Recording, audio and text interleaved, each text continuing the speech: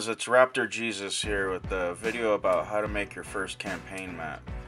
I'm using this program called Worldographer, but you could use any blank piece of hex paper.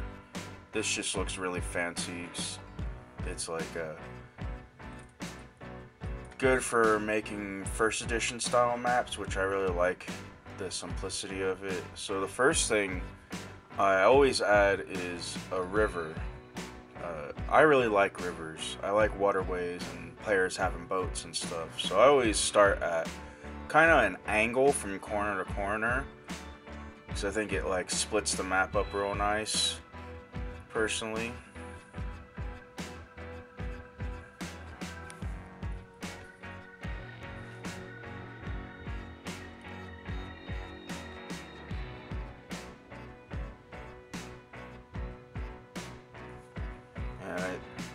Next thing I'll add is in the middle, I'll add a road.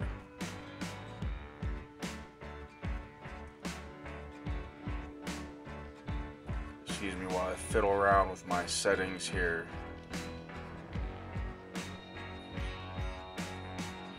So I'll add the road kind of like near the middle of the map, and I'll have it cross the river. Oh yeah. Forgot to change the width on this thing.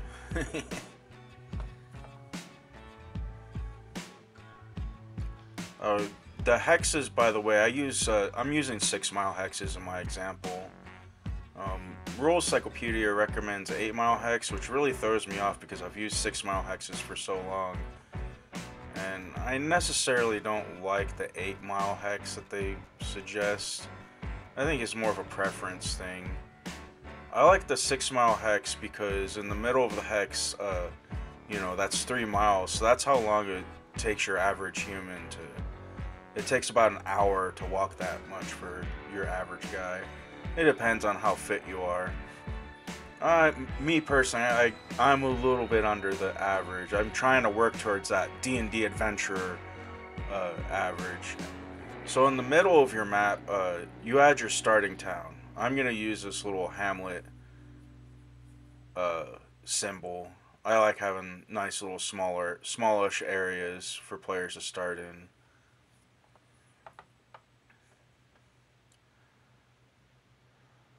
Then about 3 hexes from that, so about like half of a day's travel, you want to put your dungeon.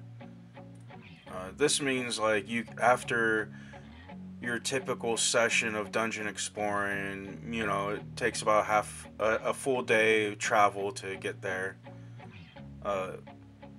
Roughly about like a full 2 days or 1 day there and 1 day back, you want to put your castle, your lord's castle. And this guy is always going to be like, for me anyway, he's always going to be like your retired adventurer that runs things. And you want to make them a little bit advanced in age, so when your players start getting around like being able to run a domain, so like around 9th level, name level is what my old DM used to call it.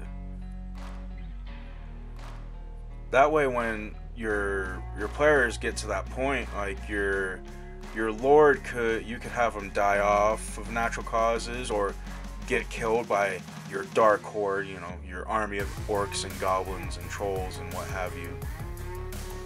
They're always led by the Dark Lord. You always want to have someone that can rein all of these monstrous humanoids in. Probably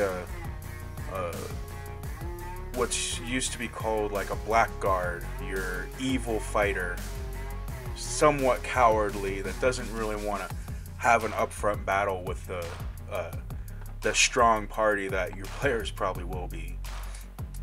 And as you can see, I added a kind of a forest branching off this town and a mountain range that the dungeon's in, which is also a good barrier to put, you know. So this is like your enclosed valley. I actually got this idea from my very first real DM. My first DM was just me and my buddies trying to figure out how to use BX with AD&D Second Edition, AD&D First Edition, and just a mishmash of systems. We had no idea what we were doing. But my first real DM, we played Second Edition, and he was really good. He was actually our town's marshal. Because where I'm from, we still have marshals and stuff like that. You know, we're a Wild West out here. But he had so much stuff, and I think he informed a lot of how like I play and see RPGs was from him. We didn't just play D&D. We would play GURPS, we played Traveler, we played a little bit of Gamma World, we played even Boot Hill, but only very briefly. That was more of like if all the players didn't show up, we'd bust out our Boot Hill characters and get up some shenanigans. You want to try to encase your valley with natural barriers, which kind of hems things in, and you know, mountainous areas have always a little bit tougher monsters, so your players kind of know like that those peaks are where the giants and stuff are, and rocks and